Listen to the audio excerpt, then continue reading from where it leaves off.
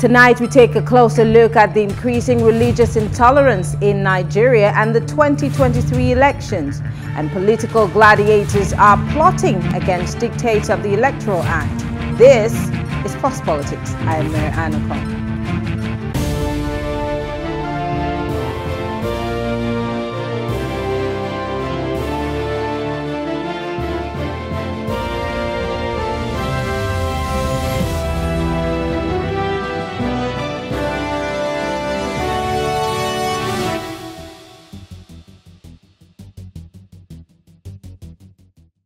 The Sokoto State Police Command has said its men are still searching for suspected killers of the student of Shehu Shagari College of Education, Deborah Samuel. Samuel was stoned to death in May of 2022 by some students believed to be her classmates over allegations of blasphemy.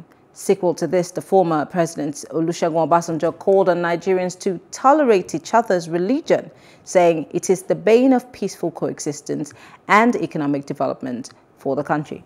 Well, joining us to discuss this in detail is Reverend Joseph Hayab. He's the chairman of the Christian Association of Nigeria in Kaduna State. Reverend Hayab, it's so good to have you join us. Thank you for having me, and good evening, Nigeria. Great. Earlier today, we had a conversation in this regard, but let's break it down. Like I said earlier on, where in 2022, unfortunately, we're still having to have this conversation about religious tolerance in a country that we call secular. This is not necessarily a super religious country. It's not that we are religious. Our constitution is secular, meaning that everybody has a right to practice whatever religion they want to practice, of course. But then the elections are close, and there are obviously tensions, be they religious, ethnic, and of course political. But as someone who is in the north, someone who has been speaking up against issues of, insecurity, tolerance or intolerance, and of course the issue of Deborah, why do you think that these issues continuously crop up, especially when it's getting close to campaign season? The truth about it is that these issues are not only up during campaigns. These issues are things that keeps happening every day. But sometimes the emphasis becomes clearer and louder when we are approaching political seasons. The cases of blasphemy, or people being accused of blasphemy, is old in northern Nigeria. We have this case in Gombe some years ago. We have similar story in Kano and other parts of northern Nigeria where people were stoned or killed under the guise that they were being accused of blasphemy. And recently we had this challenge of Deborah in Sokoto. And from the news, you said that the security are saying that they've not been able to arrest the killers. These are the kind of challenge we have. When we talk about religious intolerance, we are looking at a situation where some people, for religious reason or form of religious identity, chose to cover others who are doing evil, but they will not arrest them because they belong to certain religion, or tend to sometimes inflict pains on others because those people do not share the same religious identity with them. So this whole thing about religious intolerance is every day in northern Nigeria. The Christians of Nigerians, especially northern Nigerians, have suffered this. From Kaduna State, we have suffered this. But not to say that everybody on the other faith is against us or is fighting us, but the powers that be have found it as a very strong instrument to use to manipulate and to perpetuate themselves in power and to cause people pain and makes life difficult for others. How on earth will we be Nigerians with a constitution that is secular, but you favor one religion above another religion? Recently I was discussing with a very important visitor to Nigeria, and he said, look, the crisis in Nigeria is not really religion. It is not something else, and religion is coming to it. I said, okay, it's true, it's not religion, but can we just answer this question? You have a federal institution where there are 10 mosques, but you don't even have one Christian church. That is not also religion. That is not religion. So what are you talking about? So we have to begin to understand that as Nigerians, every Nigerian has a stake, every Nigerian has a right, and every Nigerian right to be protected. But once you begin to suppress the rights of other Nigerians, then there is no tolerance. Now, I always try to see, the balance in conversations like this. As much as we are looking at it from a religious prism, which is one of the prisms through which Nigerians look at everything or address everything, I'm certain that there is a root cause of it, and that's where we're going to now. The root cause of all of this, where it's easy for us to point fingers at politicians, but then I always go back to the homestead. I go back to the churches. What exactly is it that, we say or we do that makes people feel that, oh, well, my religion is better than yours, or yours is better than mine, or, oh, I think that you should not do this or that, even, like I said, in a secular state. What conversations are we having in our homes? Could we also be playing a role? What you are saying is right, but let me put it this way. One, there is a high number of illiteracy or illiterate people in my region. And because of the level of illiteracy, these people can be easily manipulated using religion. And sometimes because of poverty, some people who are not trained to teach religion, if they have tried other businesses and things do not work, they will wake up overnight and claim to be religious preachers. I used to say that, how can you be a vulcanizer in the morning and in the evening you tell me you are now a bishop? Or you were a bricklayer or a shoe shiner whole day. In the evening you now start preaching religion. So when you have ignorant people preaching to ignorant people, you can expect intolerance. When you have people who are hungry preaching just to satisfy their stomach, you can expect intolerance. Then we have a situation where politicians, for deliberate reason, have found religion as a very cheap tool to manipulate for political favor or for political opportunity or for political power. So religion is easily used, and then they instigate people and say, look, I am not allowed to do this because of my faith. I'm not allowed to do this because I come from this. And so people start defending the man who's supposed to be accountable to them. So this is the challenge we face.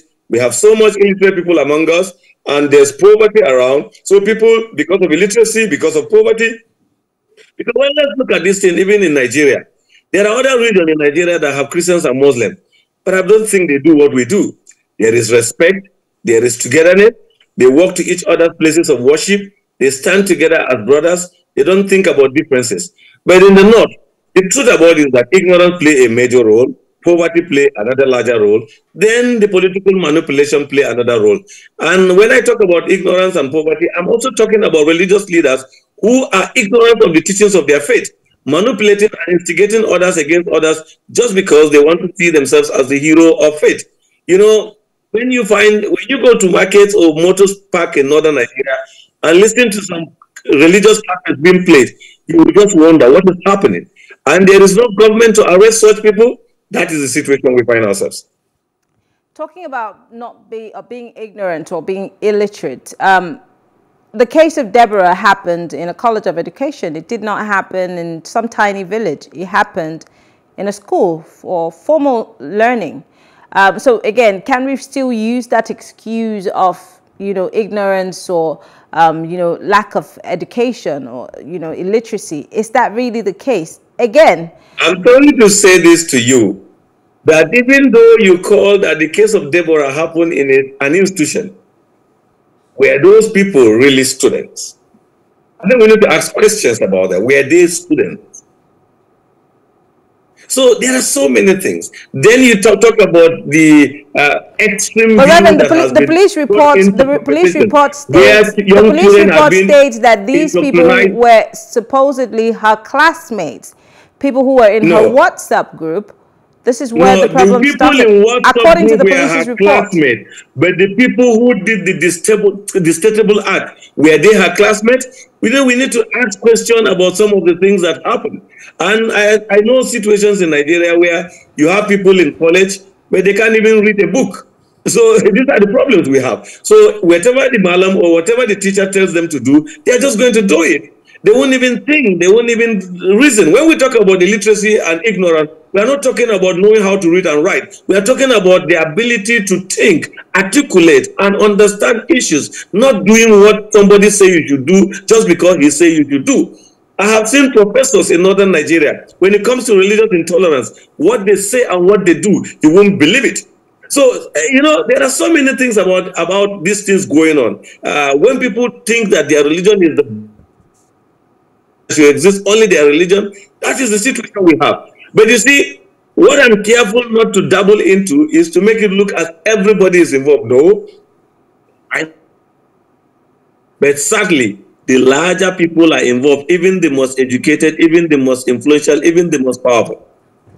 Let's talk about the radicalization of young people in the North. I mean, right now the North is bedeviled on all sides with Boko Haram. And we know what Boko Haram means. It's no to Western education. We're also dealing with kidnapping and banditry and all sorts of things, cattle rustling, etc., etc. Now, most of these people who are perpetrating these acts of violence are obviously, one way or the other, radicalized, whether by faith or by whatever they believe in. So again, what are religious leaders such as yourself? Unfortunately, we're unable to have Sheikh Mariah join us this evening. He would have given us his own side of it. But you're here.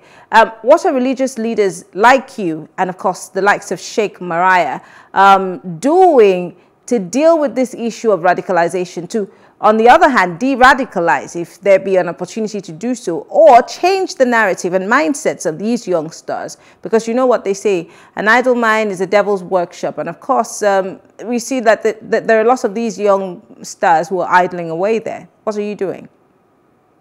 Well, because those who are involved in this violent extremism, members of the Boko Haram or ISWAP or bandits, a lot of them from their identity do not belong to the religion that I profess. But notwithstanding, I know that as a Christian leader, I have organized seminars and workshops to remind young Christians that, look, when you take dagger against a fellow citizen, you are not defending God, you are not protecting Christianity, you are not serving God, you are doing evil. And if the law caught up with you, I will not defend you, never use the name of our faith to defend you, because there's nowhere in scripture that you are encouraged to do that. I remember some times ago, one of the clerics in Kaduna told us that that was what he wanted to do. That is Sheikh Abubakar Gumi, when he started going to the forest to speak with this bandit. Our understanding was that he was going there to speak to them, to understand faith, and to stop doing evil, and to stop terrorizing fellow citizens. Unfortunately, when he came back, instead of talking about preaching to them, he was beginning to give them a new title and defending the reason why they are doing what they are doing. So that's where some of us differ. But the truth is that we need religious leaders who will go to this kind of people, preach to them about faith, because they do this thing in the name of religion. When they even kill, they shout the name of God. Is God asking you to go and kill his people? Is God sending you to go and destroy innocent lives? I don't believe you are defending God. Completely, you can see either evil has overtaken him or he is completely ignorant. And unfortunately, we don't have a government that is capable of dealing with criminals. So they hide, people hide under religion to do every evil because the law will not catch up with them. You see, I used to share the view of one of our very respected religious leaders. Whenever he talks about this intolerance going on in northern Nigeria and in Nigeria as a whole, he will say that it's because of the failure of government to arrest perpetrators of evil, and arsonist, you call him a religious rioter. That is quite unfortunate. Someone who comes, set my house ablaze or set my church ablaze, and all you do is that you say this is a religious riot. So you just hide a criminal by giving him a good title. If he is an arsonist, he is an arsonist. Go after him as an arsonist. Go after him as a criminal. Then the law will catch up with him. But when you say he's a religious rioter, the next thing the government will do is to call religious leaders together, bring cameramen and beam them on TV and say, religious leaders have been asked to tell their faithful to be tolerant. That is not the matter. That man has been indoctrinated. That man is evil. That man does not respect the law, and the law should teach him how to be a responsible citizen. Interesting. Let's talk about the politicization of all of this, because you see, you've also talked about the failure of government to deal with the perpetrators. And just to add, the police is still investigating and trying to find the perpetrators of Deborah. And you have said that if there's some form of punitive measures, maybe we would have, you know, a lower number of people, you know, perpetrating these acts of violence. But then let's talk about the politicization of it. Recently, what's been in the news other than, you know, people looking at how they can actively participate in the elections? What was making the news was, you know, the Muslim ticket. And I think you and I have even had a go at that particular conversation as to why there has to be fairness or, you know. But many people would say, why should we in 2022 be talking about the religion of a political party flag bearer or his, you know, the person who his running mate? Why should we be talking about that as opposed to the competence of these persons if we are not, one way or the other, still fueling the embers of, you know, religious intolerance? Simply, we're talking about it because of the absence of tolerance. We live in this country, we know how we have seen intolerance. We live in this country, we know how people have come and cry out about what is happening in their community, and nobody seems to pay attention. And the simple reason why attention is not given is because either you do not share the same faith with them or you don't share the same ethnic group with them. So people begin to feel, okay, if governance is about having a say or having your person represented, then let there be fairness. If you have a situation where leaders are not responsible to what is right, leaders don't stand to defend the people for what is right, but leaders turn their ears, turn their eyes from seeing evil befalling somebody just because he is not of their faith or not of their identity, then you find this kind of cry you're talking about. That is true. We're supposed to, at this time, be looking for a competent leader, a leader who will deliver the goods. But wait a minute. Before you talk about competence, before you talk about a leader who will deliver the goods, who is that leader? Yeah, it's very interesting that you asked that question. But again, people would say that, just as you said, we're politicizing even the religion of, you know, whoever it is. For example, if I say that I can change certain things in Nigeria, should you not be looking at my pedigree? Should you not look at my antecedents and all of the things that I've done, as opposed to where I worship or who I bow down to? That we are actually refusing to reason that the issue the Christian Association raised concerning what is going on is far deeper than the words we are using in the space here. Wait a minute, let's look at Shetima. I don't want to talk about it, but it seems, because I don't want to allow this discussion to stand. Shetima have a lot of issues to answer, to clarify about his role with Boko Haram. So why can we not talk about religion when people like that are involved and be called to deputize as government? So let's be honest to ourselves. We're playing down. Why can't we talk about the cases that are, the allegations that are against him as opposed to his religion? Why can't we just talk about the fact that this man has been named in so-and-so groups as opposed to, oh, he's a Muslim? Why is a Muslim being given as a running mate? What I've just simply said is that it is not a lie that when one of the notorious killer or the masterminder of the killing in Madala was searched, where did they find him? Have they responded? They're just playing with the issue of Muslim ticket. We are talking about if you are a Muslim, who is Muslim that we can vouch that stands that speaks against terrorism,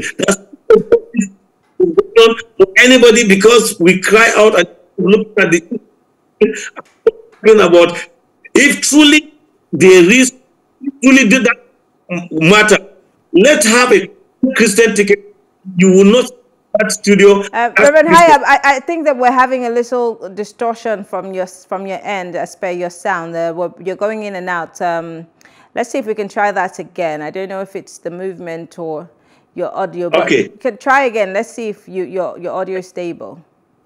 That the Christian nation that observation Muslim ticket, beyond talking about Muslim ticket. Look, reality, lack of tolerance, lack of acceptance, lack of respect that is happening in Nigeria, and none of political gladiators will at that. We are living in a time that we have tried Kaduna State tell you, Reverend Hayab, I'm so sorry. I'm so sorry. We're unable to hear you or make out anything that you're saying. We're going to try to see if we can get that audio line back on track. But we'll take a quick break now and we'll be back to conclude this.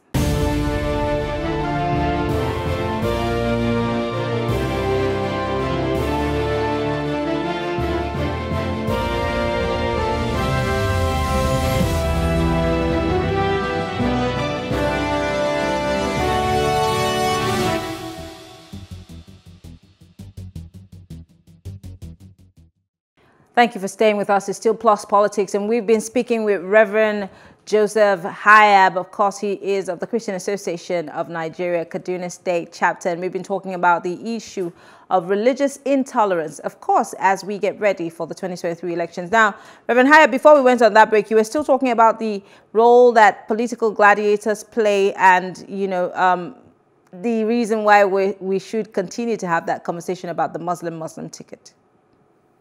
Well, we don't think we need to continue the competition. Our understanding is simply that a political party took a decision and we have aired our view about that decision. So what is left is for us to see what is going to play on between now and February when we shall go out to cast our votes.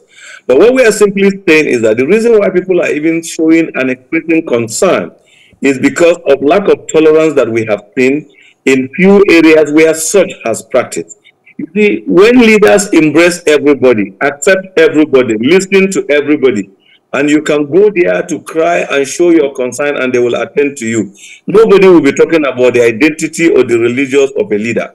But when people block their ears from listening to you, they don't even care what you feel. They kill you, you cry, and they blame you for crying. What do you do? Finally, let's talk solutions. I always like to look at, you know, the light at the end of the tunnel. How long do you think that we're going to go through this dark place of always having to deal with issues of blasphemy, religious intolerance, being that, again, Nigeria is at the precipice and we need more than ever to band together and see ourselves first as Nigerians as opposed to, you know, Christians or Muslims. But again, what are the peace-building strategies that we must, undertake if we must be able to surmount this very, very troubled water? Yeah, quickly, we must learn and deliberately begin to respect one another. You see, everybody feels bad if he is being disrespected or his voice is not being heard. We must create an inclusive avenue where every voice will be heard. How do we go about what is disturbing us as a country? How do we address them? Which role each and every one of us should play? But when we isolate others, when we exclude others, we are breathing and giving birth to this kind of situation. And as religious leaders, we must continuously teach our fellow faithful to respect, embrace, and accept people of other faith. What I do tell people is that I don't just want to talk about religious tolerance. I want to practice tolerance. I want to demonstrate tolerance.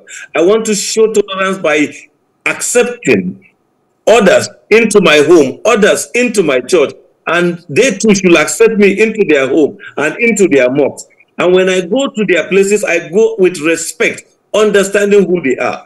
I believe people for what they can contribute, not about their identity. So we must deliberately help our young ones in school and everywhere. But when children are in school and in school they are beginning to see that they are not being respected because of their faith, how will they grow? They will think that this community does not respect my faith, does not accept my faith, so they will form that prejudice. So when they speak out, don't blame them, blame the system that created that picture in their minds. How do religious bodies like yours and religious leaders like you and the rest who belong to the Religious Council partner with government or bring government in on this? Because of course the government will say on its part that it's talking tough, it's dealing with insecurity, it's on top of the matter, they leave no stone unturned. But we know in reality there's a lot more water under the bridge. But we want to ask, how do you intend to make sure that government works with you and not... It's not just about intention. What are we doing? The religious leaders are really talking. There has been a good synergy between Supreme Council of Islamic Affairs and the Christian Association of Nigeria. Despite all this mistrust that is happening, There is synergy between these two groups. Recently, the Global Peace Foundation supported the Sultan of Sokoto and the current president to attend a program in Washington where they discussed on how to help these two religious bodies to work out ways that together they can address this tension. And they even sign a pact. So, you know, signing a pact enables them to begin to work towards achieving it. So progress is being made. I know what is going on in Narek. Efforts are going on there. The truth about it is that not that there are no efforts going on, but this effort must be supported by the government. Not supporting by giving money. No. When we agree on how to work together in peace, government should not come with policies that will further divide us. Because when religious leaders are talking, meeting together, agreeing to find solutions to these issues, then government come with policies that divide the people. Okay. It is natural for the people to voice out concerns. And when concerns are voiced out, another new tension is developed in the community. Okay.